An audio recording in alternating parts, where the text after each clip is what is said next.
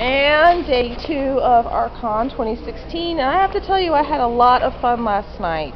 I had a lot of fun. Okay, I'm going to totally be con-virgin noob to you at this moment. I got to go to my first Filk Sing. Oh my god, I've only been wanting to go since I was like 18 freaking years old. So here I am, an old woman, finally seeing her dreams come true. Tell me the cosmos does not spoil me. But anyway, enough about me. The convention is pretty awesome so far. And, you know, there was a bit of blah I heard about it before coming in. It was that the people come to this convention and they're old geeks trying to get laid. I kid you not. That stigma still lasts with the way our media and the way our society has changed. And I have to say, I didn't really see a lot of that. I did see a few drunken people after 9. But, you know, all the kids were in bed. I was looking at the schedule, and you know what? I kind of wish I was a kid, because they have, okay, you ready for this?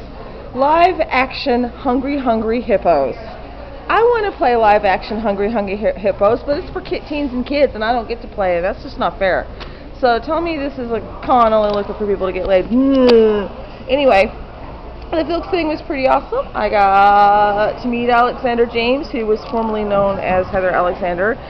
He can still really belt out an awesome song. It was a great concert that I got to go to for free as an attendee of the convention. If you have not made it to Archon St. Louis, next year I would say you guys need to think about going. But that's just my assessment so far, and it's Saturday. I still have one day to go before I give my rating. But so far it's got pretty high ratings. So now I'm going to sign off and get back to my table and exploring on occasion and basically having a good time. See you on the